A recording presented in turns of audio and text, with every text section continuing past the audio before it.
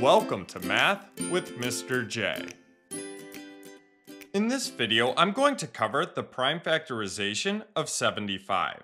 Remember, for the prime factorization of a number, we break the number down into its prime factors, the prime numbers that multiply to equal the original number. So we are decomposing a number, breaking a number down to only prime numbers. So taking a look at 75, we need to start breaking this down by thinking of two factors, two numbers that multiply to give us 75. Well, 3 and 25 are factors of 75. 3 times 25 equals 75. So let's break 75 down into 3 and 25. Now keep in mind, there are other factors that we could have started with here. For example, we could have started with 5 and 15. Depending on the number, there can be multiple different factors that we can use. So there can be multiple ways to do these.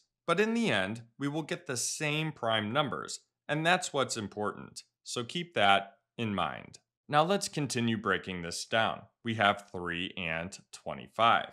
Now 3 is a prime number, so we are done here. We can't break that down any further. So let's circle 3 to show that we have a prime number. 25, on the other hand, is a composite number. We can break 25 down, so we need to think of factors. Well, 5 times 5 is 25. 5 is a factor of 25. So let's break 25 down into 5 and 5. 5 is a prime number, so we are done here and here. And that's the prime factorization of 75. We can't break anything else down any further. We have all prime numbers. So let's write this out as 75 equals, and then we can write our prime factors in order from least to greatest, and we are multiplying them. So we have 3 times 5 times 5. If we have the correct prime numbers, they will multiply to equal our original number. So let's check.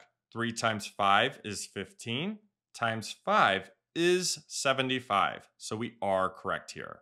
So there you have it. There's the prime factorization of 75. I hope that helped. Thanks so much for watching. Until next time, peace.